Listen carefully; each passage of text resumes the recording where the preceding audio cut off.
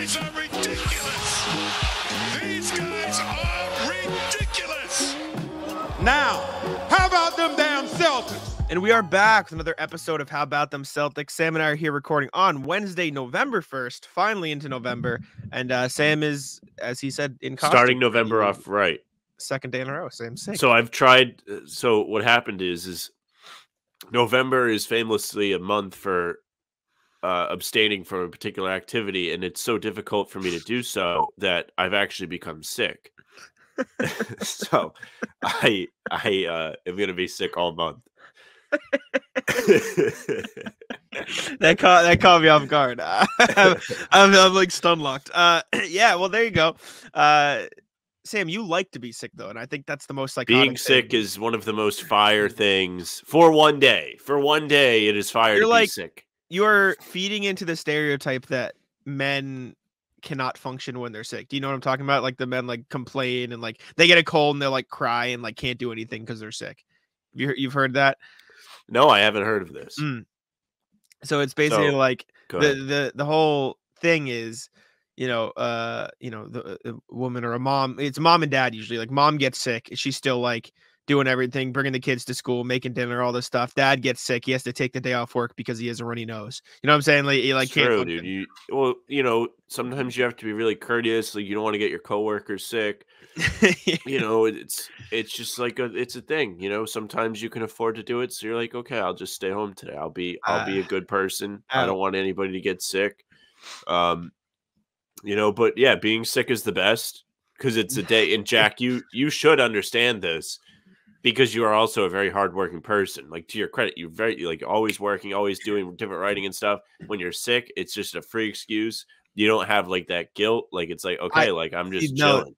That's where we're different. I out on being sick. I refuse. I don't get sick because I'm kind of like low key. I'm kind of like constantly sick. Like you've seen me. That is true. The commenters like, would know that. Yeah. I'm kind of just like always sick, but I refuse to let like be sick unless I have like when I had COVID, I was like, okay, now let me chill. But like outside of like an actual virus or pandemic or hospitalization, I'm not about it. I hate being sick because So you're down for a hospitalization though? Sure, yeah, why not? Fire. All right. No. Noted. I can't do it. Anyways, let's get into the Celtics, and we're actually going to start with our recap of the Celtics-Pacers game, which we're going to be recording after the game. We're recording this at 1:26 in the afternoon. Then we're going to throw this in there. So we're going to throw it to future us to recap that game, and hopefully we're in a good mood. So we'll find out then. And thank you to Past Jack and Sam for throwing it over to Library Jack and Still Sick Sam, who has worn the robe for the entirety of the 12 hours that I've recorded with him 3 different times today. It's impressive. Respect. Honestly, it's great respect. Go all in with the drip. I don't know what to tell you. I only get to wear the robe so often. I'm gonna get my minutes. I respect the commitment to the bit. I also respect the commitment to always taking a sip of water immediately after we record instead of beforehand. It's truly an honor. It's not even a bit. You have to prepare to talk, buddy. I know, but the point is, it's never before we start recording. It's always immediately after we start talking. Anyways, we are talking about nothing because there's not much to talk about because the Celtics came out and just stomped the Pacers. The final score of the game, let me find it here in the NBA box score, which has been giving me troubles. It's just not popping up for you. They won by 50. I don't know why the Celtics don't pop up on the NBA box score because I have the same problem. Yeah, it's weird. I think it's because they're under favorite teams, so they'll pop up in the top. But the Celtics' final score, they beat the Pacers 155-104. It's the first time since 1992. They scored 150 plus points. It's the most points they've scored since 1959. So you could say it was a pretty good game for the Celtics. Jason Tatum had 30 points, and nobody else cracked 20. But they had an all-around just beat down of a Pacers team that was without Tyrese Halliburton. Obi Toppin was a team worst -41 on the night, which is seriously impressive. The Pacers shot 13.5% from 3, 5 for 37, and the Celtics shot 57.1% from 3. And they only took 35 of them, which is probably bang average or a little less than that for the Celtics. But I mean, just back-to-back games of complete and utter domination for a Celtics team that is the only undefeated team left in the NBA, I believe, right now. Dallas? Oh, is Dallas still undefeated? Am I talking out my ass? Okay, my bad. Yeah. Dallas is also undefeated. Dallas is also undefeated still because the Nuggets lost tonight. So yes, there's that. Yes, you're correct. Celtics but still looking dominant. They're playing the way they should play against teams that aren't particularly on their level. Now, the Pacers are a good team. Don't get it twisted. They just didn't have Halliburton tonight. He's a difference maker for them. Last season when he was healthy, they were a legitimate playoff team. Unfortunately for them, he was unhealthy for a bulk of the season, so they ended up watching all of the postseason from the couch. And now he's hurt again. 4 games into the season, whatever you want to call it for them. I guess technically 3 because he was hurt before tonight's game. And the Pacers didn't belong on the same floor as the Celtics. And it's awesome. The Celtics are not playing down to teams. They're not showing mercy. They're coming out and opening up 15-plus point leads in the first quarter. They're getting everything you have ever asked for. Yeah, this is like, hey, please perform to the level you should perform at. You're getting double-digit production from all 5 of your starters consistently. It's not fluky. Porzingis had his worst game, and he was 3 of 7, and he had 13 points. You had a monster Tatum game, 30 points on 15 shots. Only 5 of them were threes. This is everything. This is the Vince McMahon crying. This is special. That's what it is. He's posting up. He's going inside. He's looking strong finishing. Derek White was scorched earth today. He didn't miss anything inside the arc. 4 of 7 from 3. Holiday only missed 3 shots as well. He was a menace on the boards. He had 7 rebounds, second highest on the team, I believe, tied with Brown. He's doing everything. I love this. Everybody's just taking whatever is given to them. They're not forcing anything. At least they haven't lately. Some forcing early on, but free-flowing offense. Everybody's comfortable. Everybody's looking out for each other. The pick and rolls look great. The inside feeds look great. Porzingis had a nasty pass to Jaylen Brown off a wraparound when it was a fake dribble handoff, and then Brown just continued inside and had a big dunk. They look like they're starting to have chemistry, and they've only played 4 games. Yeah, it's really fun to watch. And also, before we continue, we had some comments the last time I was at the Garden about the audio levels.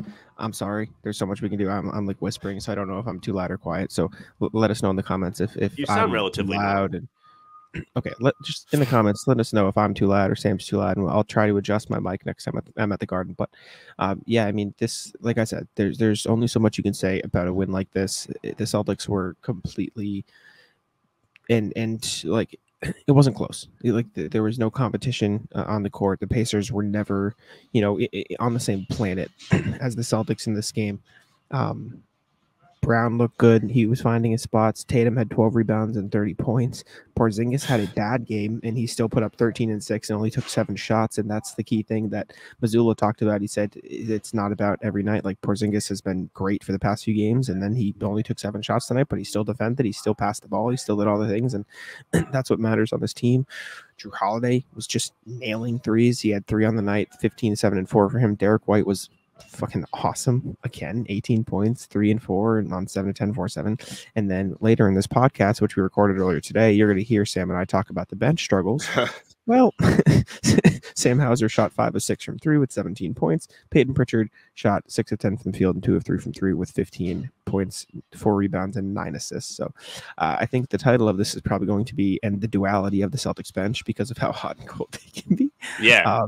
I literally wrote an article about, like, hey, these guys suck and they're inefficient and it's a problem. They need to get their head out of their ass and knock down shots. And it went up today on Celtics blog. And then Sam Hauser shoots 5 of 6 from 3, and Pritchard shoots 2 of 3.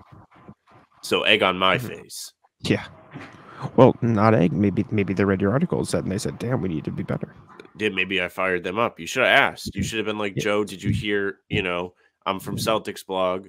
We did post an article today about the bench hasn't been doing a whole lot. Did the guys read it?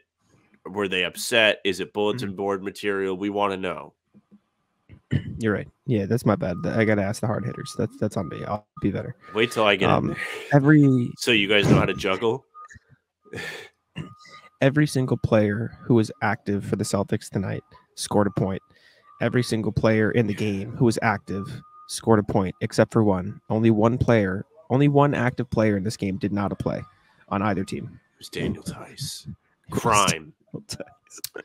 So if you've come to us via Celtics blog, you have read my displeasure with Rick Carlisle for not playing the great A scathing Daniel review Tice. of Rick Carlisle. Yes. Daniel Tice, one of the sneaky great Celtics maybe ever, the GOAT. Tice, 5 seasons with the Celtics, 2 stints, comes to the team from the EuroLeague in the summer of 2017, makes a small impact as a rookie. His role grows a bit as the years go on. He's playing minutes in the Eastern Conference Finals as a starter, gets traded away, comes back. When he's traded back, he's like, I'm so excited to be back. This was the only team I wanted to play for. Then he's part of the Brogdon trade last summer, so he's in Indiana since then. And the man did not get to play in a 50-point blowout. He was, if you go on NBA.com and you can see it on the screen, but if you're listening on audio, he is the only player with a DNP coach's decision. Do you know how disrespectful that is to a man that has left it all on the parquet? A legend? He's somebody that, when he was traded last year, came to the playoffs to support the Celtics. The man was in the crowd. He was out there in the stands. I think it was for Game 7 against Philly. He was a good luck charm. And Rick Carlisle doesn't pay his respect. Rick Carlisle is a former Celtic. He should understand the brotherhood, the nice little round of applause that the man would get had he got to go out there. He probably would have got some cool dunks. I mean, the crowd would have loved that. Every time he scored, they would have went ballistic because they don't care. It's a 50-point game. I agree. I mean, usually I'm more... Daniel Tice does look good in the photo that we have on the screen. So check in on YouTube if you're listening on audio platforms. But usually... I think Sam is frozen. Hopefully it's not me. Were you frozen? Okay, it was good. me. It was me. When I'm at the garden, I panic because I'm not sure. Yeah. Usually I am the more level-headed one. I'll be like, it doesn't matter. Like in my head, it's like, okay, it makes sense they didn't play him. They probably wanted to get the young guys some running a blowout. It's whatever. But no, I am fully on board with your point. Fuck that. Like play Daniel Tice. He is the man at the garden. You can't not play him. I'm fully on board with the movement. Logic. I mean, you have window. Rat list. Yeah, rat list. Rat list Rick Carlisle, since we've already done the rat list. You need to play Tice in this situation. There were enough garbage time minutes for Jack and I to get in the game tonight. You're telling me you couldn't have put this man out there for even 2 minutes? Just to jog up and down a couple times? Smile at the crowd? Terrible. Assault. Agree. Could not agree more. That was... I mean, in a game the Celtics won by 50 where there isn't much to take away, that might have been the worst thing to come out of it. Genuinely. Yeah. The worst. I mean, they dribbled out the clock at the end of the game. They should have went for another basket out of spite. That's what I would have did. Agree. Do you don't want to play the boy Tice? Fine. We'll put 157 up instead of 155. Also, you still have people online being like, yo, they should bring him back. We've said it. I said this to Bobby Karitsky, who's about 5 feet to my right. I said I handshake bet him. I said I bet Daniel Tice signs with the Celtics on a minimum deal when his contract is up. I stand by it. I think he'll be back.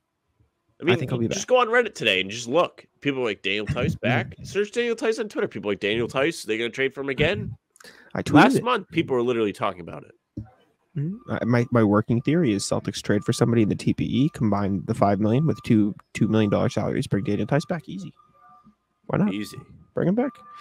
Anyways, any other storylines we missed from this game? That was just, I mean, the title of the podcast is going to be Celtics Stomp Pacers in like stupid, like something crazy because they just, like I said, this was Celtics. What was more dominant? This Pacers win.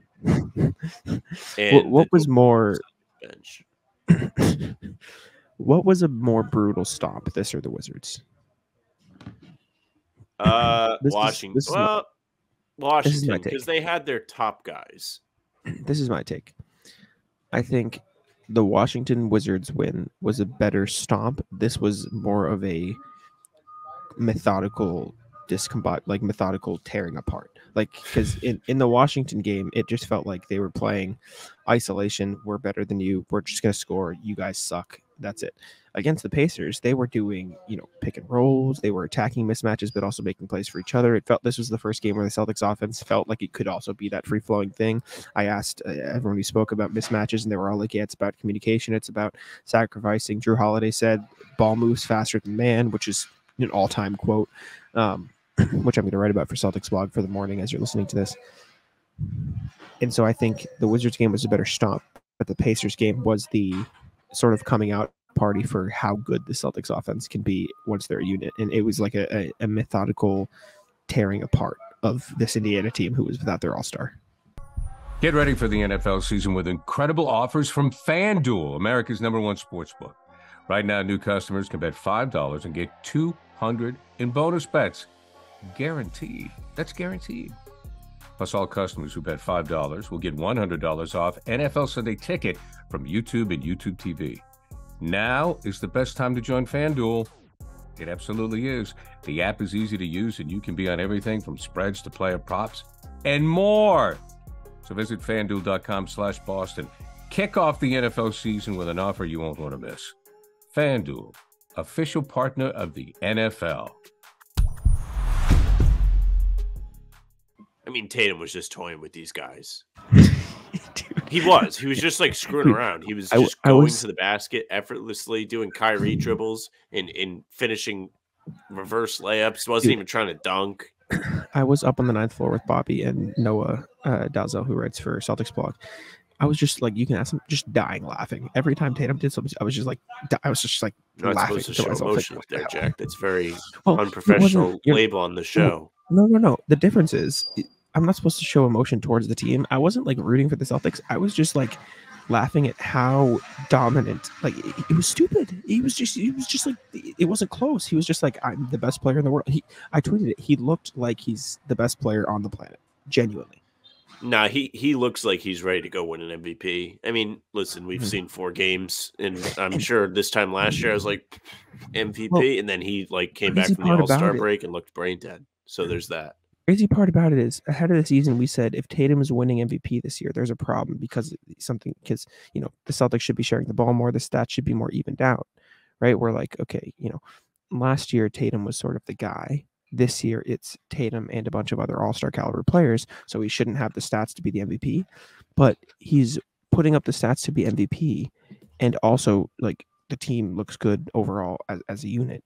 Like Tatum's 3-point percentage is the same at or it's better than last year at 35 to 37 this year.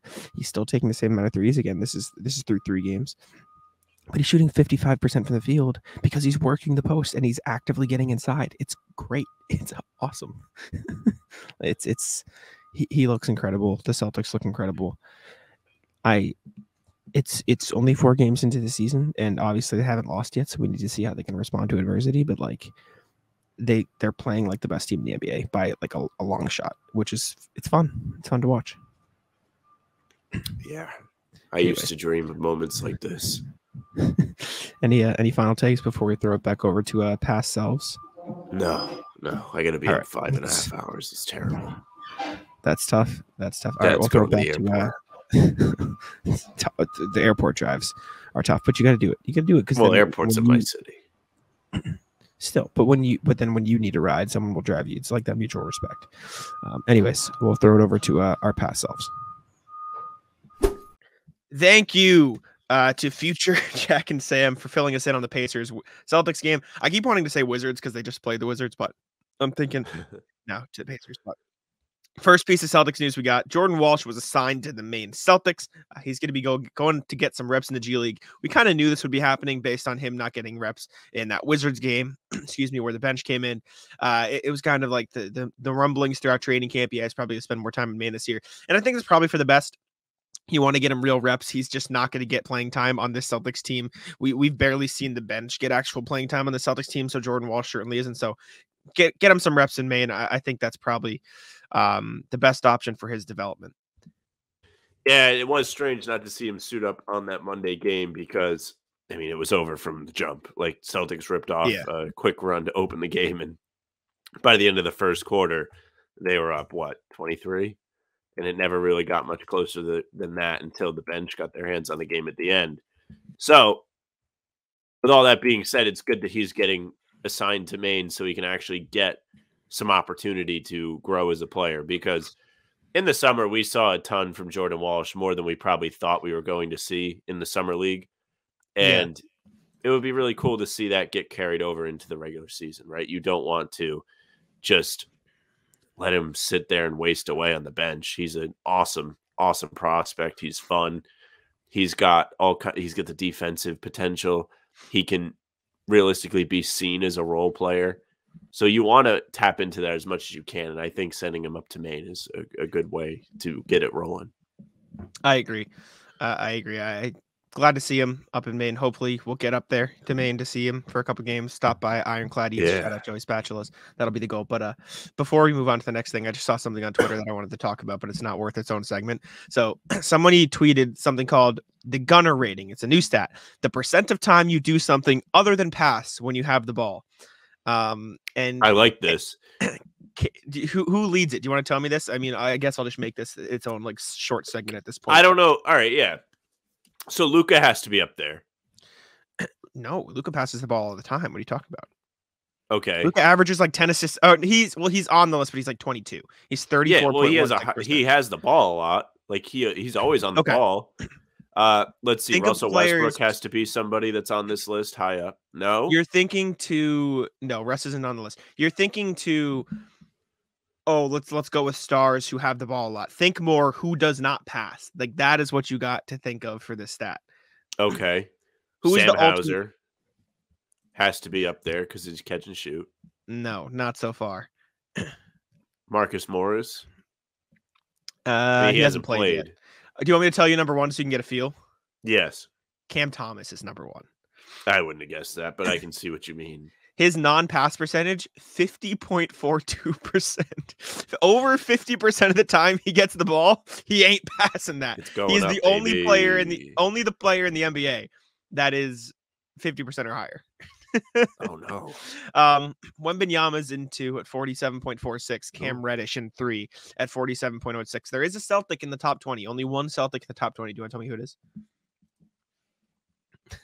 I half want to say it's Jalen. Yeah. He's at 6th on the list. 41 Zach LaVine on this list. I think I saw him. Zach LaVine? No, I don't think he is. No, but Jaylen Brown at 41.44% is on this list. Yes. Some other names that stand out: Kyle Kuzma is at 18th. Lonnie Walker is at 5th. DeRozan at 8, and Embiid, Curry at 9, 10. Non-stars on the list include Malcolm Brogdon at 16, Chris Boucher at 19, but I just thought it was a funny stat. The Cam Thomas not passing for over 50% of the times he touches the ball was just funny. And then I saw Jalen on the list, so I figured it'd be, something. Is Rob on that list? To look at it. No, I don't believe so. I feel like it would be guys that like their only job is to try and put the ball in the basket. Yeah, to some degree. It's like a mix between that and high usage guys. So like you see Cam Thomas where he's just out there to score. You see, LeBron's at 15 and like he's a high usage guy. You look at, Derek Jones is an example, probably like the Rob example. He's 12th, which is like if he touches the ball, it's probably just a lob. So that's that. Cam Reddish is like a catch and shoot 3 guy. So there's a blend of them on here. I suppose like Duncan Robinson's 25, but KD is 21. So I just thought it was an interesting stat. And I saw Cam Thomas at 50% above that's nuts. So anyways, yeah. Next thing we have is the Celtics senior Halloween dance clinic, which is something that I went to in Roxbury the other day. And I just want to share some photos, talk about the event a little bit. We can use this time to talk about the Celtics bench. So this will also be the section of the podcast where we talk about the Celtics bench because that's been a hot topic. Because Lamar Stevens and, Delano Banton were at the event getting groovy. They were hanging out. They were dressed up in their Halloween costumes. Delano Banton was dressed as a referee. Lamar Stevens was a Viking. And Leon Poe was there as a big pumpkin. I asked Lamar Stevens, I said, do you think this is what Leon Poe signed up for? When Joe emailed him back, he said, absolutely. This is exactly what he had in mind, with a laugh, which was just funny. But these are the photos from the event. Year, right? Because there's a picture of Grant I think I still have where it's him in the Spider-Man costume. Probably, yeah. Lamar Stevens did say his favorite costume as a kid was Spider-Man. So there you go, Sam. Respect. Handshake. These are some of the photos I got of Leon. Delano Banton, by the way, not about it. He was not into it at all. He was not doing the dances. He had no interest. Yeah, he had no interest in this event. I'll share this.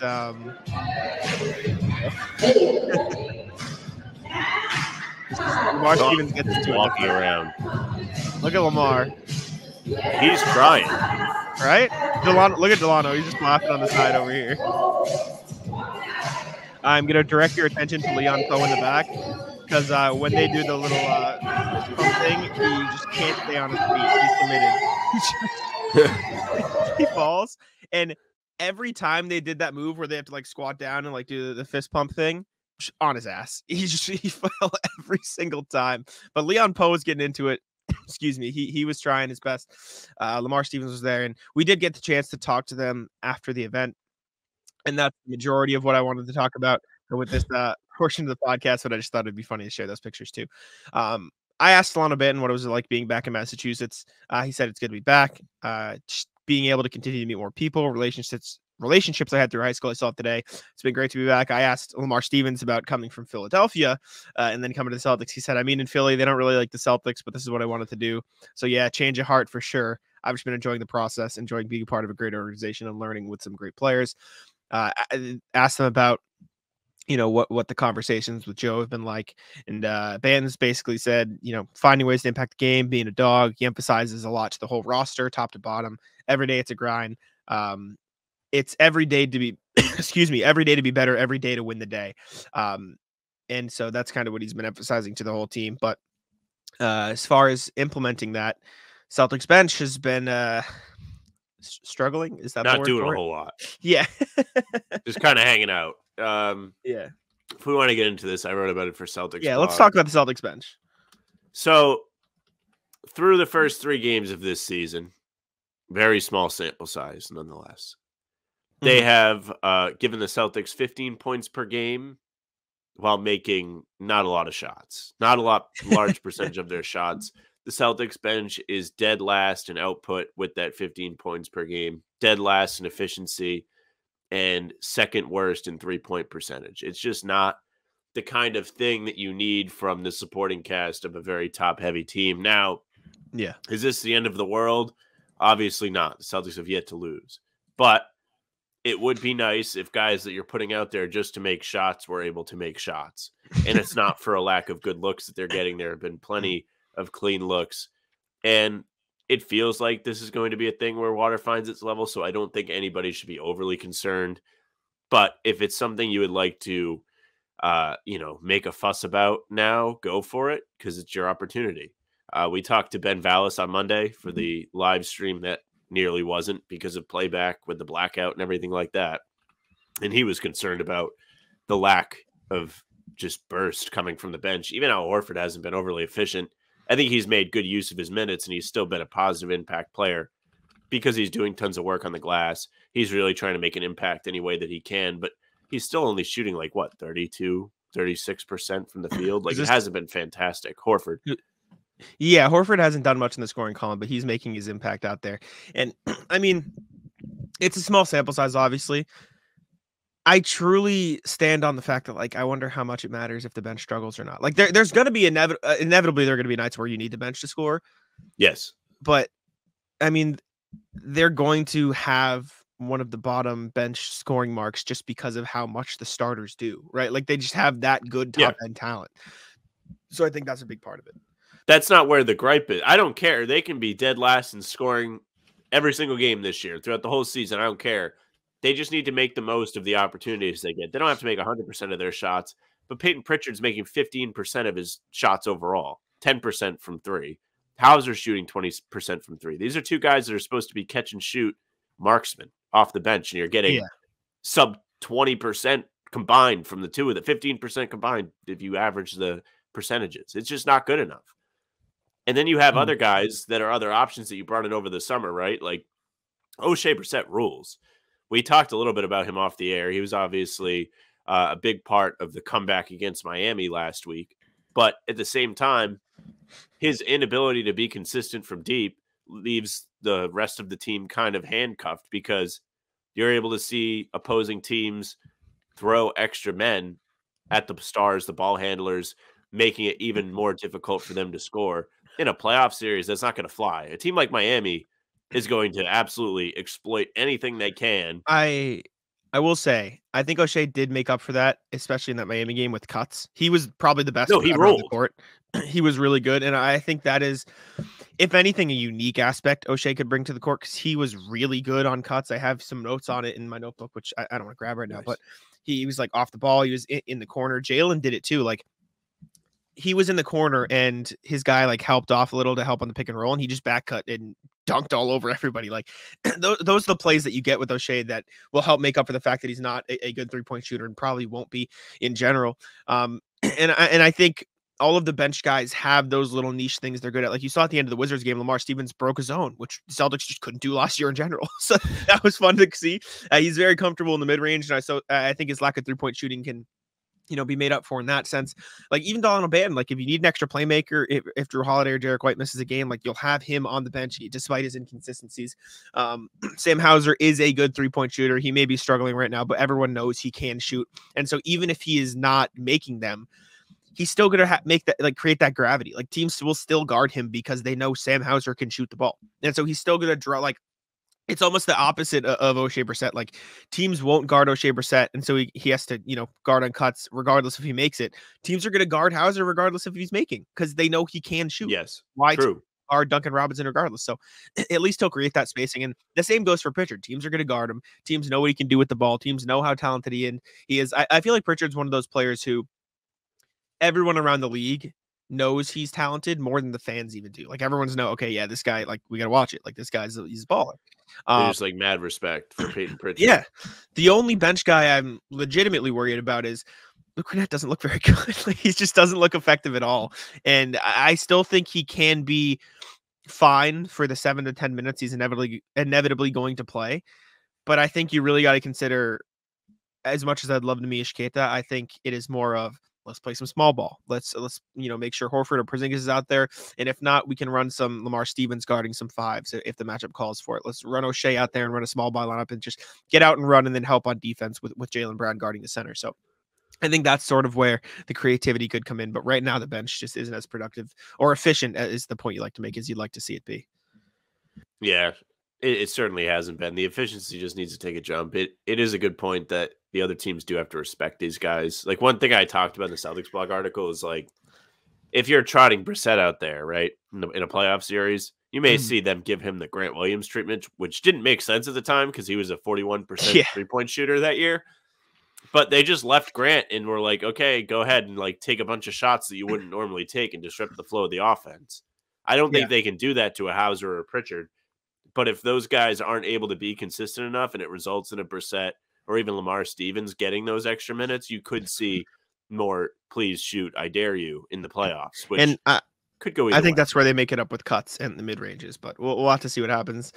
I'm all for it. I'm all for the mid-ranges. I'm going to say again, we're recording this at 1:40. So like if the bench plays really well against the Pacers, we don't know. We don't know about that yet. First 3 games, ass. First 3 games, not great, but speaking of Oshae Brissett, he did talk at Celtics practice today. A couple interesting tidbits. We don't have to spend too long on this, but just a couple of things that I was there and I heard. He talked about Neesmith's emergence in Indiana. He said, he just came in, he hit the ground running. He earned Rick Carlisle's trust, and so like good for him. They were obviously teammates last year. He talked about rebounding in his attack mindset in that sense, and he also said, basically his exit from Indiana was a mutual thing. They were entering this pseudo rebuild with super young guys, and he's not like old, but he is old enough where they'll probably prioritize playing the Jarris Walkers and those younger guys ish. And so he said it was just, I'll find a place where people are, the team's going for a championship. I can have a role and make an impact in certain spots, and that's why I chose Boston. But nothing else to revenge game incoming. You guys will know before current me does. That's for sure. If you've made it this far in the podcast, you already know if he had his revenge game or not. Would be pretty cool. But yeah, I mean, like I said, we didn't have to spend too much time on that, but he did talk. So we can get into our emails now. Let's check in with the emails. Hey. I know we have some from RJ. I know we have some from a new emailer. So let's get in here. And Debut. RJ, and this was after the Wizards game. RJ said, "Well, that was a game. Evening, guys. Sorry, playback crapped out, but good work on setting up the YouTube channel on the fly. Fun to watch the game with you and Benno providing commentary. When I heard that Gafford was out for the Wizards, I was duly sad that Keita was out. I don't know if he would have suited up even if healthy, but it was fun to imagine the havoc he would have brought against the Wizards micro ball lineups. Nice to see the Celtics logging more assists this game, even if it looks a bit ISO heavy. But when Brown, Porzingis, and Tatum got their shot whenever, it was not too surprising. I just wish JT, would lay off his 6 seconds of dribbling 3-pointers. I agree. Congrats to Banton, Mikhailu, and Stevens all seeing the floor and scoring. A nice 3-pointer by Stevens, too. Yes. Also, it looks like Banton managed to find his way back into Coach Mazzulla's doghouse, as he don't normally get pulled with 2 minutes left in a blowout. He was just getting killed on defense, I think, a little bit. I was happy to see Sam Hauser get lots of time tonight. I did a deep dive in a situation for Celtics blog. Rather than eat up an email, here's a link. If you want to check it out. Ratlist, NBA League Pass for screwing up playback. Agree. Yes. Anti-Ratlist merch. We're working on it. Teaser. Yes. There you go. And just quickly skimming through, I'm not pulling it up, but quickly skimming through this Hauser thing.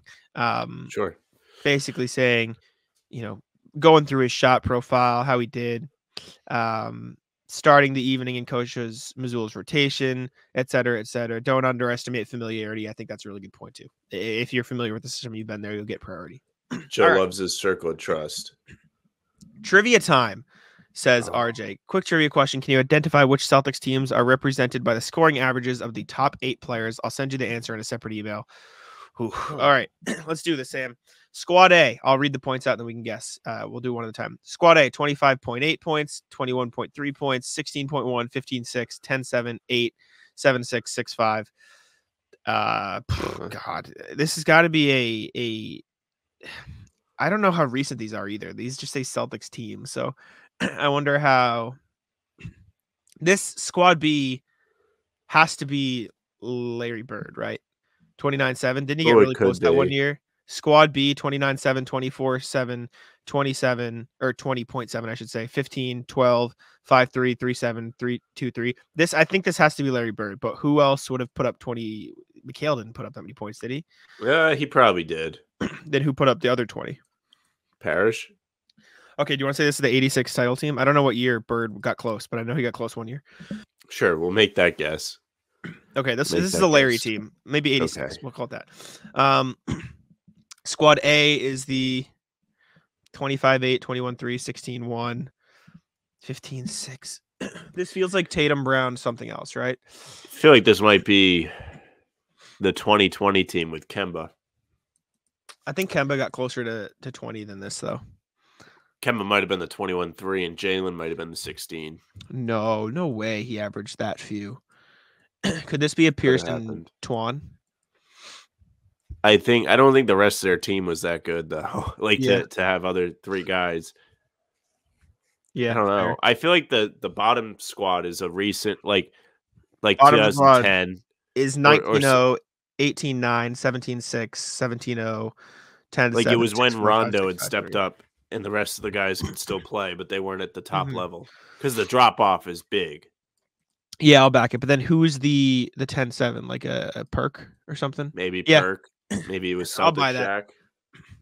I'll buy that. But did Pierce ever average under 20 for the Celtics, even in those late years? I don't know. I'm comfortable going Larry for this. We can say, fine, we'll say the 2020 team for this. Maybe this is Kemba, or this is a late. You know what? This might be the. Could this be the? Yeah, we'll say this is one of those mid-era Celtics teams with Kemba. I'll back that. Because with the Kyrie team, I don't know who else was scoring 20 with him. I don't think Tatum was there yet. No, unless this was this the 2018-19 season where it all fell apart? Kyrie at 26, Tatum just cracked 20, Brown at 15, and then you had Hayward getting up to 15 as well in his minimum games. Maybe. This might be 20. I think this might be 18-19, low key, and then Smart at 10-7. See the answers. Okay, and then 19. What are we saying for this? Just the late 2011. Yes. That's my guess. Okay. He didn't send us. Where's the answer? What the hell? The hell, RJ? RJ, we need the answers. I have to go search for the answer now because I want to know, right? I don't think it's there. Oh, now you're just gonna go look it up. Yeah, I'll make it quick though. Okay. What the? I'm because now I want to know the answers. Don't you? Am I crazy? No, I do too. I'm with you. Okay. I'm gonna go on Basketball Reference too. We can. Hold up. No. You look at the email screen, and I'm gonna read stuff to you from the years around where we guessed, and you can tell me. Just All so like you know what I'm saying. So we're not. So we guessed. Or let me look at. I'm just gonna go to Larry Bird's numbers. What was the one we thought was Larry? 29-7. 29. No, he had 29-9. So, but that's an easy one to find out though, because I can just go to Celtics franchise Maybe it was league Tatum. leaders. You know what I'm saying? Celtics franchise. I don't know leaders. if Tatum's ever had. Oh, the 29-7. That's this year's team. Oh, right now. Yeah, that's literally right now. So is this Tatum? This is Porzingis, Brown. Porzingis is at 20. Derek White is at 15. Drew Holiday is 12-3. That was so obvious, and we missed it. I literally wrote all these. I looked at all these stats yesterday, and they're all thirds too. 0.3, 0.7. Okay, squad B is right now. Catastrophic. Let me go look at. I'll go look at the late 2010 team so we can see that quick. Okay. Well, because now I want to know, right? I don't. No, I completely understand. I'm with you. Okay. Okay. You might have. I haven't found it yet, but you might be on to something there. Might be on. Because what is that? So it's 19-0, 18-9. 18-9, 17-6. Yeah. Maybe it's 09-10. I've looked at everything in between there. That's the only one. But these numbers do look around like what it would be. No, none of these are 19. What is the first one? 19. No, none of these. None of the late 2010 Celtics are that. This is catastrophic. Because I'm sorry, audio listeners. I'm not going to stop until I know, and I hope you can understand that because I now need to know what the answer to this question is. I'm trying to see if I can if there's a quick way to look at this. There's kind of not really. Like you kind of have to I don't think there is, right? You just kind of 19-0, 17-6, 13-9. Is that what it was? 19-0, 18-9. No. That's not it. Oh, what a disaster. What a mess. What's the other one we don't know? Maybe that's 25-8. Maybe I can check the. Oh man, this is frustrating. Nope, it's not the 2018-19 team. It's not the 2020-21 team. Is it it's not 1920. It's not 1920. Nope, it's not that. I don't know what to do. I don't want to waste the whole podcast trying to find this, but I also really would like to know the answer to this question. Maybe the editing magic. Maybe no, because I'm gonna be editing this at 2 a.m. I don't want to go through and find this when I'm editing at 2 a.m. So the 20. This is just not relevant to the numbers on the screen, but the 2018 season, Kyrie was the only guy to crack 20. Okay. Well, is that it? Nope. Oh man, RJ, I need you to let us know in the next one, I guess, because I'm lost. I kind of really want to know the answer to this question. That's what we're doing. Is this it? 19-6? Nope. Oh my fucking god. I don't want to spend any more time on this. Now it's kind of a disaster, I guess. So I suppose we will move on. Yeah, I think we might have to move on unless I can find this 25-8 because that's a pretty large number. Is there career leaders and points per game average of where's point per game average? Points per game. Single season, most points per game averaged in a single season Celtics. That might be the only way. And if this doesn't work, then I'm just gonna scrap it because I don't want to be irritating. 25-8.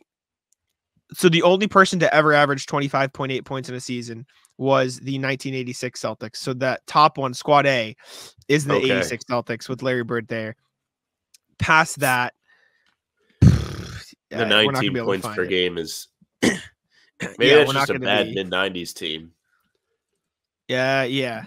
Average 19.0 points in a season. I'm sure one stat muse check. And that's all I'm gonna do for you. Except stat muse. Stat muse does their shit. Well, no, they have a paid service now, so it locks half the stats, so I can't see it. Oh, that's an L. Yeah. So that's tough. Yeah, I'm done with this. RJ, let us know who the last question is. I don't want to waste the podcast doing this, but thank you, RJ. So squad B is the current Celtics, squad A is the 86 Celtics, squad C unknown for now. So RJ will have to let us know what that is. Next email from Inferno Dragon.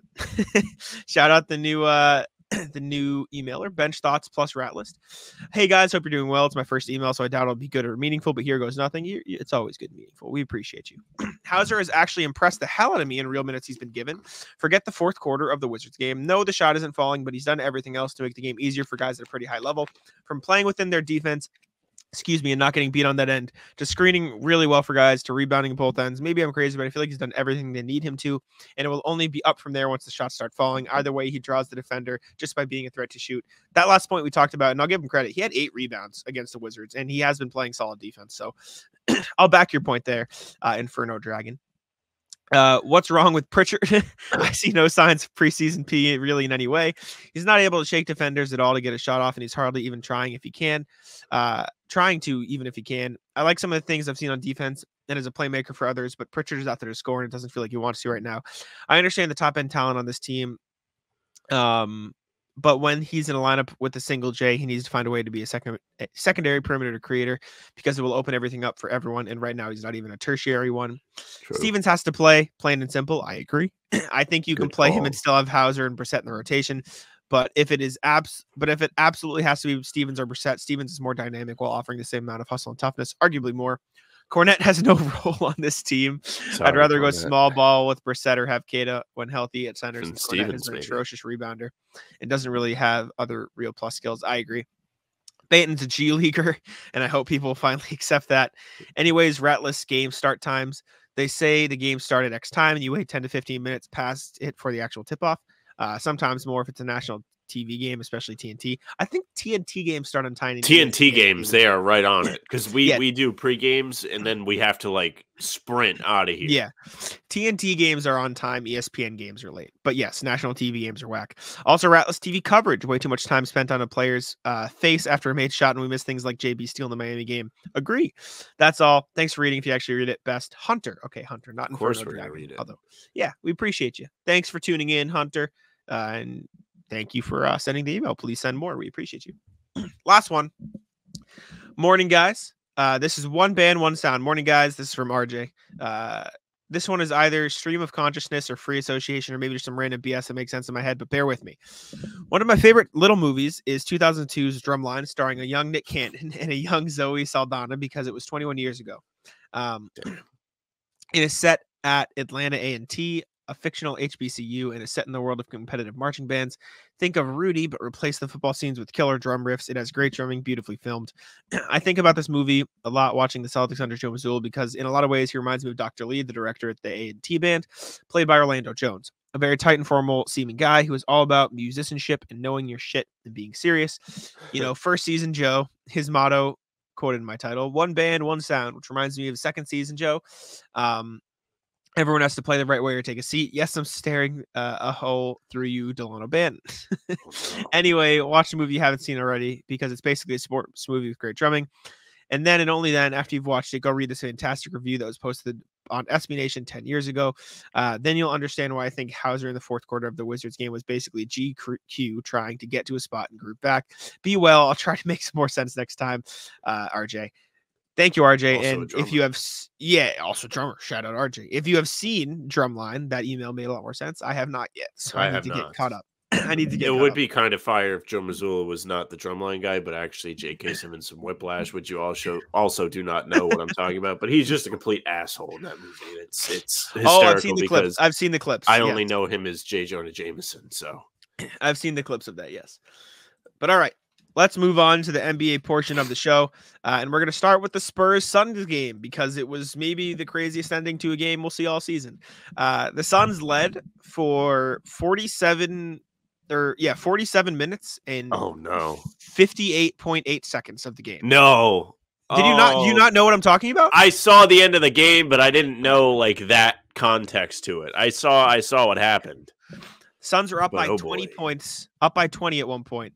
And that was the Spurs' first lead of the game. Excuse me. For those of you who don't know what happened, Spurs overcame the deficit in the final moments of the game. Victor Wembanyama had a putback with like 7 or 8 seconds left. It brought the Spurs within 1. The Suns passed the ball into Kevin Durant in the corner. He got trapped by Trey Jones. Keldon Johnson ripped the ball from his hands, got to the rim, finished the layup, put the Spurs up by 1 with 1.2 seconds left, their first lead of the game, and then the Spurs won the game. Kevin Durant was mad because, in his defense, he did get smacked in the face. Like he did, like Keldon Johnson was reaching for the ball and literally drew blood, and Kevin Durant was like had a scratch on his face and it was bleeding a little bit. So you can understand why they were mad, but from the perspective, in the moment when I watched it, it looked like a clean steal, so you can understand why the refs felt the same. But shout out the Spurs. It was a really fun game, really fun to watch them work their way back. Keldon Johnson looked good. Victor Wembanyama did his thing, 18 points, 8 rebounds, 4 blocks. Devin Vassell made a really clutch shot toward the end. And the Suns really need their other star players back is the conclusion. Yeah, because they gutted their whole team, so it makes sense that they're not winning games if they don't have the top of their roster playing, because the rest of these guys are borderline fringe guys, a lot of them. Eric Gordon's a quality player that took a pay cut, and there's other guys like Yuta Watanabe that's a great fit next to KD, but for the rest of them, not a whole lot. Bol isn't going to get you over the finish line. Phoenix 2-2, Spurs 2-2. Wemby era is upon us. Spurs are back. Yeah. Shout out the Spurs. They're fun. I'm enjoying it. All right, let's talk about the James Harden trade just briefly. We did a whole video on it, so if you want to hear our thoughts on the Harden trade in full and how it affects the Celtics, potentially go watch that video. Some people said they were going through all the channels and called it clickbait because it doesn't affect the Celtics at all. And James Harden, that guy was lit. He was mad as hell. And it's like, it's not clickbait. We talked about it. We talked about how it might affect the Celtics. We literally delivered on what the title was. Whatever, man. You get mad. Luckily, this is our channel. We're come to deliver our own opinions. Capitalizing on a story, do that, but don't call it clickbait because that's not what it was. You, sir, don't know what clickbait means. Anyways, James Harden, PJ Tucker, and Philip Petrusev were traded to the Clippers in exchange for Marcus Morris, Robert Covington, Nick Batum, KJ Martin, and I think a total of 3 first-round picks and a pick swap and seconds heading to Philly. One of the picks is coming from the Thunder. It's a Clippers pick via the Thunder. So the Thunder owned the Clippers 2026 pick, traded it to the Sixers. So it's the Clippers pick, but it came from the Thunder, and it's going to probably be like something protected. So the Thunder would get it if it's like top 5. In exchange, the Clippers sent the Thunder their 2027 pick swap. So the Thunder will be able to get the best of their 2 picks in 2027, which will probably be the Clippers by that point. You have to assume. So W for the Thunder. Now, you have to assume that the Sixers are going to flip those assets in a couple months into something else. They wanted those expirings, baby. That they did. They wanted free money. Yeah, but any thoughts on the Harden trade? We discussed it a lot in the video, so if you want to hear the full thoughts, go check that out. But many are asking, why would the Clippers trade for James Harden? Are they stupid?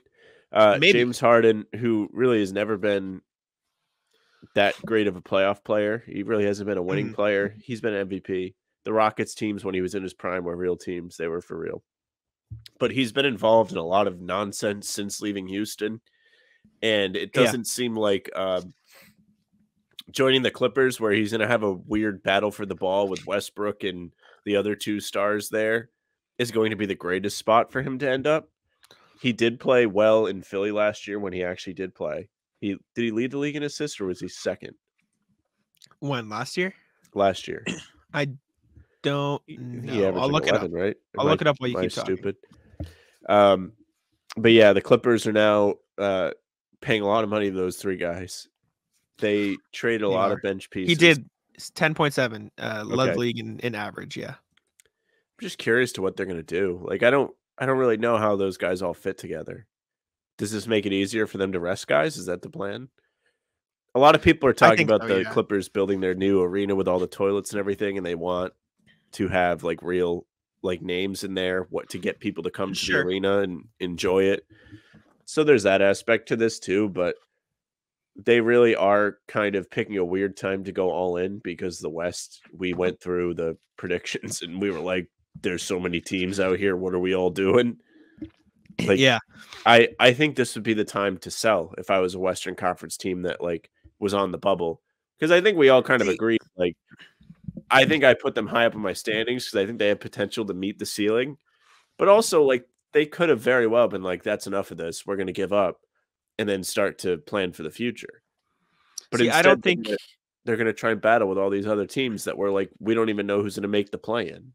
I don't think you can sell if you're the Clippers right now. I like, as much as injured as they have been, you committed to this Kawhi Paul George thing. To abandon it, like, even if they had been fully healthy and it failed like 4 years in, like it's not like they've had it for 10 years and it's failed. Like, adding Harden is absolutely a risk. And I was listening to Front Office Show with Keith Smith and Trevor Lane, and they talked about it, a point that I agree with. This definitely raises their ceiling, but it also probably lowers their floor if everything goes wrong.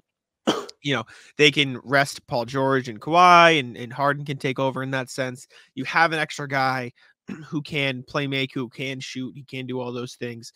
You still have solid depth, actually. You still have, you know, Plumlee at your center spot and Zubac. You still have Norm Powell off the bench. You still have Terrence Mann. Now you have PJ Tucker too. So like, you still do have a solid Bones Highland. So you still have a solid team there in LA, and you still have those guys. And even if guys do get hurt, and then you have the others of the four. And Russell Westbrook's actually been good since he joined the Clippers. So I'll give him has credit. been. Yes, but also now he has to battle for the ball. So I don't like. I think he's going to get put into a similar or a more similar situation to what he was with the Lakers. I disagree. It's not going to be exactly the same because he's not going to have as much ball handling duties. I don't know. I don't know if that's guaranteed. I think it'll be fine, especially because one, Harden can shoot, so it's not the same. In LA, you had the 3 stars who all needed the ball and all couldn't shoot the ball. That's not the case in LA. Like, Harden can shoot, Paul George can shoot, Kawhi can shoot, and also they played together before, so like there's a familiarity there. They know how to play. That Rockets team was a real hoss. They were a playoff team. I'm not saying they were amazing, but they know how to play together, which is fine. So I think that'll help. I'm not saying it's going to be perfect. I'm out on the Clippers right now. I don't think they'll be very good. I think they'll be fine. But I can see the vision, and I can see why they would think this makes them a better team. That said, they don't control their draft picks till 2030 now. So that's tough. That's a tough look for like LA. I feel like if I'm the Clippers and I'm running in this new arena and trying to get people to, you know, buy in and build something, these guys are all mad old. Like, they're not going to be around forever. Even if you want to stick with this core, right? Because you made the argument they haven't really had this team together very long. It's very quick to give up on it. And I think that's a fair point. But, like, how old is Kawhi? 33, 34? He is 32. Okay. 32. Paul George is also old. Harden's 34. Kawhi's 32. Paul George 33. Norm Powell's old. Relatively. 30. Like, there's not a lot of longevity with this team, is what I'm saying. Like, their window is closing whether they elected to get rid of these guys or not. And they're just going all in at a very strange time. Like, there's too much talent out west to really be like, we unequivocally made the correct decision. But I only disagree because I do think there's a world where this Clippers team makes the finals. I don't think we're living in that world, but I think I think they have the talent and the pieces to potentially make the finals in this season. Sure, the potential's there, but I just don't, like you said, you don't think it's this world. And I know you have to take the risk. Okay. You can't just only compete if you think you have the best team. You can't. Yeah, that's. With that being said, basketball is probably the sport where the better teams win more often. There aren't as many Cinderella NBA teams. The Heat were an exception to that last year, and even then, they still had the core that went to in the finals. two of the last 3 finals prior to last season. Sure. Or no, 2 of the last 3 Eastern Conference finals. Now it's 2 of the last 4 finals. But still, yes. they've been successful with this team, is my point. So even as fluky as that might have felt at the time, the signs were there. They've done it. It's not baseball where a Diamondbacks team is going to sneak into the playoffs and all of a sudden make the World Series. So if the Clippers turn into the Diamondbacks, which they are unequivocally the opposite of, a I team don't of think young that's a fair players. comparison. Okay. The Clippers, it's not like the Clippers have been bad and now they're looking to push with an aging core. They've made the playoffs. They've just failed in the playoffs because of injuries. And when Kawhi's been healthy, they've Conference dominated, finals. right? They've been good. They made the conference And finals they once, tore even his with the guys ACL. hurt. Exactly. They got hurt, and that's fine. But like, you have a guy in Kawhi who has literally dragged a team to a championship after he was a failure. You have a guy like Paul George who has taken teams to the Eastern Conference Finals multiple times. You have James Harden who has dragged Rockets teams to the Eastern Conference Finals. And I'm not saying he didn't have help, but like, he was that team, right? And you have he was Russell a high Westbrook usage guy. Yeah, and you have Russell Westbrook who has made the playoffs time and time again. Like he look at, and the best example when I talk about Russell Westbrook, look at that Wizards team. That Wizards team made the playoffs because Russell Westbrook was a dog, right? And that's not a fun, like, it's not the perfect example because they were the 8th seed and they got bounced, but like, he was nasty. And you have guys who have won in the regular season before. And I think, again, I don't personally believe the Clippers will make the finals. But if Kawhi's healthy, if Paul George is healthy, Harden's healthy, Westbrook's healthy, and they all buy in, it's a lot of ifs. But if that happens, I can see a world where they make the finals. Where do you rank them? And so, in the West, just curious. It doesn't have to be concrete, but like in the same area code as Team XYZ. Personally, I probably put them on par with the Lakers Warriors group. That's like second tier behind the Suns Nuggets. Okay. And I'm curious honestly, to see what it looks like. I just don't know if it works out. Like again, basketball is like the most, like, usually the on paper team is a hoss and they're gonna take care of business. Denver is that team. Their young guys have filled in the gaps that they created this summer by letting Brown and Green walk. Yeah. Jokic is still playing out of his mind. Murray is going to probably make his first All-Star appearance this year. All of those guys are a well-oiled machine. I don't know if anybody's going to beat them. Is this Clippers team going to beat them? Maybe, maybe not. But it's just weird. Like, the timing is weird. That's my point. It's weird. Sure. I don't know. All right. Let's move on to a something that came out as a result of the Harden trade. According to Chris Mannix of Sports Illustrated, Zach LaVine and OG Anunoby linked to the 76ers as potential trade targets. Makes sense. I mean, they're two star level players on teams that are bad and could potentially blow it up by the deadline. The Sixers have as much matching salary as you could possibly need now and the picks to make a deal work to intrigue these other teams if you have a Clippers pick. If I'm the Bulls or the Raptors and they dangle a Clippers 2027 or 26 or whatever pick in front of me, I'm like, yeah, I might want that. I think it could be a good pick. And so if either of those teams blow it up, I could see either of those players helping. I think we might differ on this. I think Zach LaVine might be the better option over OG Anunoby. I think you add that extra scoring punch. I think it's more important than the extra defense, especially if they can keep a Nick Batum in the trade and have the defensive Embiid on the inside. And they already have, like, Anthony Melton's a solid defender. Pat Bev's out there. You've got Nick Batum if he's there. I think Tobias Harris, an underrated defender at this point. He's turned it around a little on that end. So I think adding that extra scoring punch and that extra, Embiid, Maxey, and if they're not on, you have LaVine, who at his best is a damn efficient, like, tertiary option. Like, he can be a guy who just shoots 50-40 and plays his role. It's just he's been pigeonholed into a Bulls team where, okay, be the main guy, and they're just mid because that's not what he's like. That's not him. So my biased opinion is Zach LaVine sucks and he's a losing player. I know. My unbiased opinion is if Zach LaVine goes to Philly, that team can be good. Yeah. But I think it may create a weird dynamic between him and Tyrese Maxey, where he's playing a similar taking the ball out of Maxey's hands role that Harden would be. He's not going to be Mr. High Usage like Harden, Mr. Lead the League in assists like Harden, but I think it creates some sort of question, who's the secondary scorer, who's the tertiary scorer. I think Philly wants Maxey to be the secondary guy. And if that's the case and they bring in LaVine and make him be the third guy and he's on board, then it'll probably go fine. That's what I think. Yeah.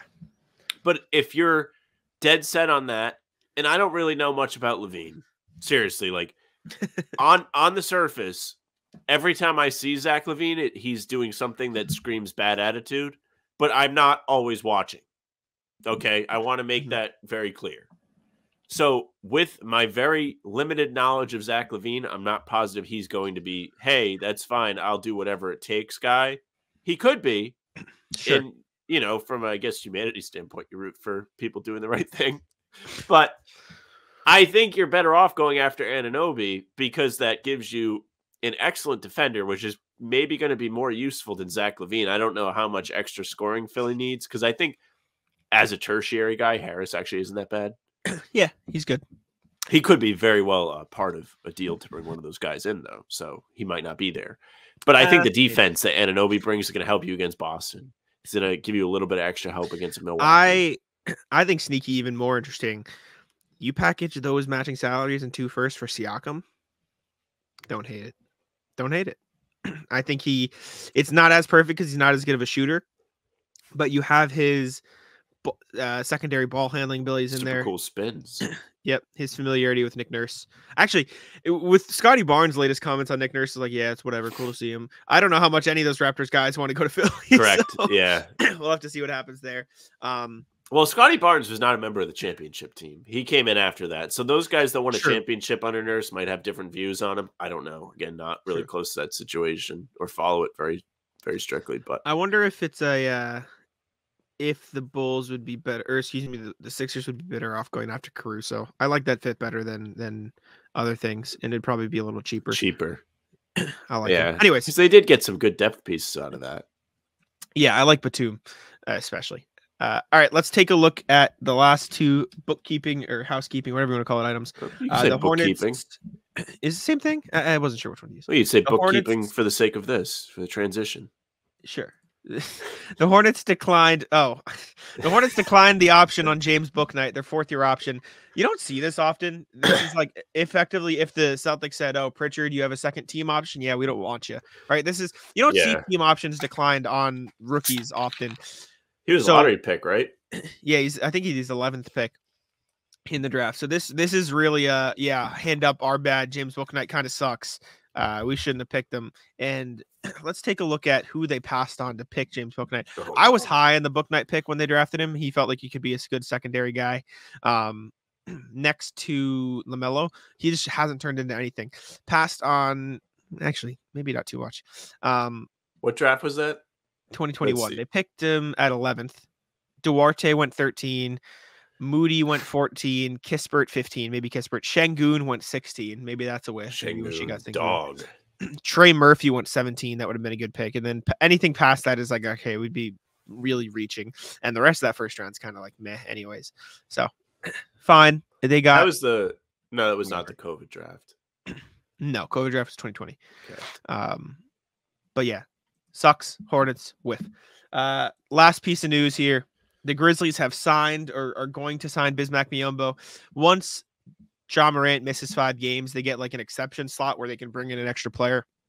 So I think they're going to bring in Bismack Biyombo in that slot. Obviously, Steven Adams is out for the rest of the season. I think a knee injury, he's having surgery on, so he won't be there. What is he having surgery on? I think it's his knee. I think you're right. Yeah. Okay. Well, I look it up and I don't get the answer. Yeah, knee injury. I believe. It's just not telling me knee surgery. Yes, thank you, Jesus. It's a secret. Yeah. So bringing in Bismack Biyombo, fill a role. He was a guy we talked about that could potentially be a solid addition for the Celtics. So surprising he went this long unsigned, but he'll have a role there in Memphis for the time being, especially because they just have Xavier Tillman than nobody else because Brandon Clark is also hurt and Santi Aldama is missing time now too. So they just got no big man depth next to Jaren Jackson right now. Memphis might want to tank if they have their pick. Tank. Yeah. Maybe 4 games in, you're already, 1/20th of the way there. Tough. All right, let's get into Ratless here, and I will let you lead it off. I would say Ratless being sick, but you enjoy it. So what's your Ratless? No, being a sick fire, good thing. Ratless Frank. So my birthday. This is like second in a row. Frank's getting the salute. Wait, did I already tell this? Oh no. This was a different story. All right, so Saturday was my birthday. Sure. Yes. And Frank hits me up. He's like, "You do anything for your birthday?" I was like, "Oh, I'm going to dinner, blah, blah, blah." But afterwards, if you guys this was a little group chat. Like, if you guys want to do something, we can do something fun. He's like, "Oh no, I was just making sure you're not sitting in your house all day. I have my nephew's birthday." So then I hang out with Frank and a couple other people yesterday. And he's just like telling me a story about them going out on Saturday. I was like, "I thought it was your nephew's birthday, you prick." All of a sudden you weren't so busy, huh? I didn't really care. He scammed you. He said it's more about the just say no, you don't want to do anything. It's fine. What do I care? Yeah. I see my friends a good amount, but Did yeah, he admit rat he move. just like lied? I don't know if he lied or they had like plans set already, but it was a weird thing to be like, "Hey, you doing anything?" And then I'm like, "Oh, why? Do you want to do something?" He's like, Yeah. "No, go fuck yourself." That is weird. I agree. Frank needs to make I will a cameo so I can talk about him more, and people will have like a reference for Frank. I will. I'll rattle. So when we didn't corral us on the show, when we had him on the show, he talked about like how everyone needs to use the zipper method when merging, and I agree. Zipper method is correct. Yeah. However, you should not be allowed to take part in the zipper method if you are going to go in front of me and then go below the speed limit. Like, because that ruins the whole zipper method. That is Because then all the true. people behind are blocked up and stuck trying to get into the lane, and you are just going like 5 miles an hour below the speed limit in front. And now I'm mad because I'm gonna miss the light, etc. Like if You're if putting we're a lot going of trust to, into someone to let them go ahead of you, and they Exactly. betray that So, trust. if we're going to enforce the zipper method, which we should, I'm not saying I'm against it. People have got to go the speed limit, and they've got to be human beings and not, brain dead. Telling you, speed range, best change that Yeah. could ever be made. Strict speed range. That way, people can get clapped for going too slow. In on the speed range, I like it. So I'll say, ratless my dad, but not a real ratless because he's the best. But so yesterday's Halloween, and my house traditionally has absolutely nobody come to trick or treat. We had 4 total people come to the house yesterday. Okay. My dad bought like a whole thing of candy. Oof. He has also lived here since I lived here. So he knows that nobody comes to this house for trick or treat. Sure. And we just had like candy sitting in our house before. So I don't know why he went and got more candy. He could have gave out like full-size bags of gummy bears and been like a hero. But now we just have a bunch of little Hershey bars in the house, and I'm going to have to help get rid of them. That's not ratless. That's a good thing. W. You see, you're like out on being sick. I'm out on eating junk food all the time. Oh, you're a piece of shit. So,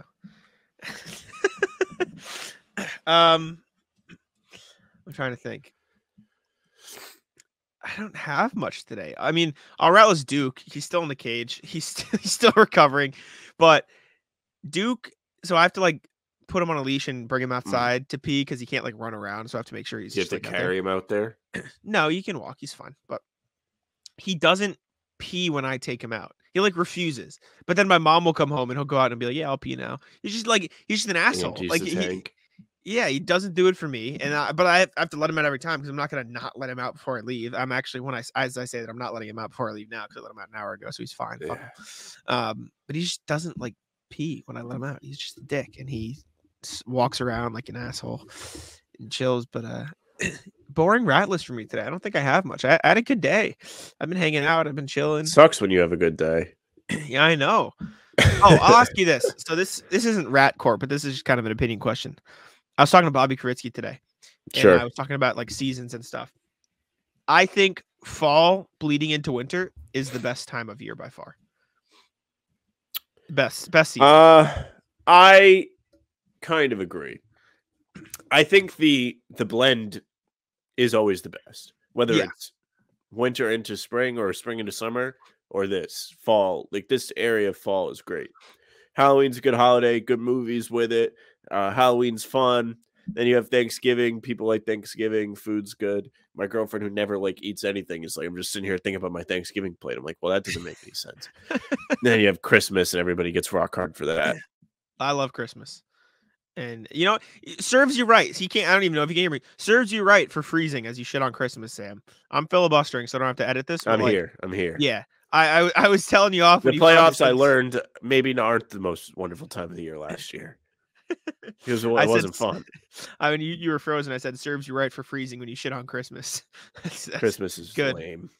Nah, fuck it. So lame. I saw people tweeting about Mariah Carey today, and I was none too pleased. I will say, she's genius. Like she set for life off that one fucking song. Like her and Jay-Z did the New York song, and if you go to Times Square, they just play that on a loop. Like that man has to be making like at least $30 an hour, like enough to like never even like leave your room again, and you'd make like a normal living wage. They just from them in Times Square playing Empire State of Mind. I saw someone tweet Mariah Carey found the infinite money glitch. Her and Jay-Z. That's why you take the dinner with Jay-Z. over 500. Have you heard that? What is it? People are like, would you rather have 500 million or dinner with Jay-Z? Like, there was a video. Yeah, just make a song about New York. There was a video of somebody walking up to him and he goes, Jay-Z, I love you. I'm taking the money, bro. I'm taking the money. And there's another thing. It's that everyone's talking about Mariah Carey's song. Everyone forgets the I forget her name, but you know the Thanksgiving like meme where it's like greens, beans, potatoes, tomatoes. No, I don't know that. What? Yeah, nah, hold on. Tim Robinson needs to make a drive-through for Thanksgiving. 55 turkeys, 55 sweet potato pies or sweet potatoes, pumpkin pies. I can't believe you haven't heard this. Hold up. Hold. While you look for that. VAR, I found it. Don't even bother. I should have moved the rat. Quick. I'm sorry. Also, I love that they have a bazillion Google Pixel commercials. Beans, greens, potatoes, tomatoes, lamb, rams, hogs, dogs, chicken, turkeys, rabbit, you name it. Look. Wait for it. Wait for it to come in. Greens, potatoes, tomatoes. Oh, yeah. Beans, greens, potatoes, tomatoes, chicken, turkeys, rabbit, you name it. Greens, potatoes. I can't believe you haven't seen this. No, I haven't seen this, but it's fine. Greens, potatoes, tomatoes, chicken, turkeys, chicken, turkeys, beans, greens, potatoes, tomatoes, lamb. This is elite. This is better than all you want for Christmas. Greens, potatoes, tomatoes, She might have cured me. beans, greens, potatoes, tomatoes, beans. This is better than anything they do for Christmas. I'll tell you that. It's elite. It's a great song. It's what the hell Cheryl Douglas. Is that her name? Did I say it right? Shirley Caesar. Sorry. Yeah, no, that's elite. That's a Thanksgiving song. I don't know what you're saying. I apologize, but I had to interrupt you. It was important. That's okay. That was a good interruption. W interruption. Okay, other rat list. Ray, who is also a friend of the show. So I'll kind of loop this all in one big story so we can wrap. Sure. So yesterday I hung out with him, Frank, and Joe. Joe, who will also be on not the rat list. He'll be featured in a rat list story later. So Ray, one of the most excited people I've ever seen to give out candy to kids, dude. I'll tell you that. This man has like torches in his front lawn, like leading up to the door. He's got like decorations and stuff. He's a preschool teacher though, right? So he like works with kids. Okay. Yeah, well, he should be on a list, but that's neither here nor there. They should. So, anyways, I go over and we're gonna watch a movie yesterday. That's why I went. And he wants to give out all the candy before we all start. That's fine. He wants to make sure everybody gets what they want. They want to, help out all the trick or treaters. So, anyways, he's making this big charade of like he's like in his neighborhood. He's like, last call for candy. Like, just leave the bowl out there. If somebody comes, they can just take the whole bowl. He's like, well, I'm going to give the whole bowl to whoever comes next. Just leave it out there. Don't make it about you. He's trying to become someone's hero on Halloween. It was the craziest thing. Yeah. Someone in the comments would be like, wow, look at Sam, like rat listing someone for trying to have fun on Halloween. Well, he was being annoying about it. You had to be there. And then this is the best story I have. So rat list the people at the bar on Saturday. So I told you Frank went to the bar. Also who went to the bar was Joe. They both went for a Halloween thing. So they dressed up. Sure. Frank was a character from The Bear. I don't know what character, but he dressed up. And Joe dressed up as Oppenheimer. Now, Joe went to the bar and he had worked very hard in his costume, and nobody knew who he was supposed to be. Well, yeah, it's just a normal fucking dude. He had a hat on. Let me see if I can pull out the picture, actually. Oh, man. And I'll share screen. I got to get it full screen. Time. Stand by. That's all time for a couple of reasons. Because one, no one's going to know who he is. And two, like, you're just a dude who killed millions and millions of people. Nobody knows. Nobody was going to know who he was. Absolutely correct. Doing, Joe? Come on, man. I'm going to have to. This is going to take me a minute. But not only was he. Oh, fuck off. Sam, not a good multitasker. If you'll learn. Not only was he. Was he unrecognizable, but he was upset that people were not recognizing him. So I guess Frank was trying to get him to talk to a girl at the end of the night.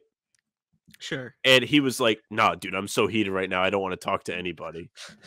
All right. I'm going to share his screen. And, Frank and Joe's family is a very angry family. They get angry very, very easily. Frank's electric. Frank is the man. I love Remove the rat. Actually, I can do it. I got it. It's right here. Okay. Man, how is this? Amazing. Stupid. Did I lose? Okay, it's right here. Just want to make sure because it made me open Messenger. But then, like, when I went to share the tab, it says Facebook. So here's Joe's Oppenheimer costume. Would you know who he is?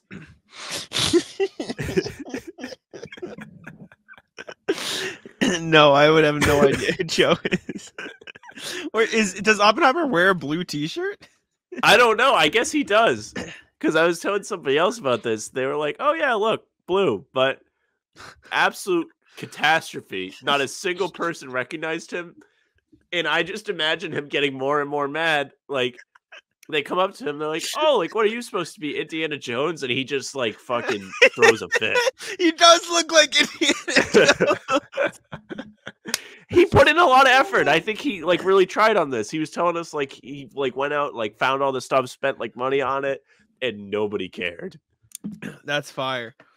That's fire. All right, we can wrap there. That was a good way to end it. Thank y'all for tuning in to About Them Celtics. We appreciate you very much. Again, we're recording this portion of the show, the majority of it, before the Celtics-Pacers game, but you will get at the beginning of the episode our reaction to that game. So appreciate y'all for tuning in. Make sure to subscribe to How About Them Celtics. As I mentioned on the last pod, if you don't listen or watch on, or not watch, but if you don't listen on Spotify and Apple, jump on over there, leave us a rating anyways. It helps the algorithm, it helps us get out to more people, and the audio platform is tougher to sort of gauge where we're at. So thank y'all for tuning in, and I'll let Sam wrap it up. Hey, yes. Thank you very much for listening or watching today. I don't know how bad I sound, but if I sounded bad, we appreciate you sticking with me. It wasn't that bad. Okay. But make sure you subscribe to the YouTube channel. You can hit the notification bell too, so you don't miss any of our daily uploads, even if they are clickbait sometimes, like the guy said on the Harden video. You can also leave a like, leave a comment, tell us about your Halloween or your rat list or whatever. You can find us on Spotify and Apple, like Jack said. Leave a follow there, leave a 5-star review, say something nice about us, because we do love the audio listeners too. We've heard from a couple of them in the last couple of weeks, and it's been awesome. You can subscribe or follow or join the Playback community, playback.tv. And it's just the name of the podcast as you see it on the screen. Not thrilled with Playback right now as they have blacked out the NBA games, but whenever we figure it out, we'll be back. And those streams are a ton of fun. Everyone's in the comments. We're all watching the game together. If it's a game that matters, you can see me get upset. It'll be a good time. You won't regret it. Social media, follow at How About Them C's on Twitter, Instagram, and TikTok. Facebook is just the name of the podcast. You can follow Jack on Twitter at JackSmonNBA. You can follow me at Sam LaFrance NBA. That's it for us. Bye. Tic-tac-toe.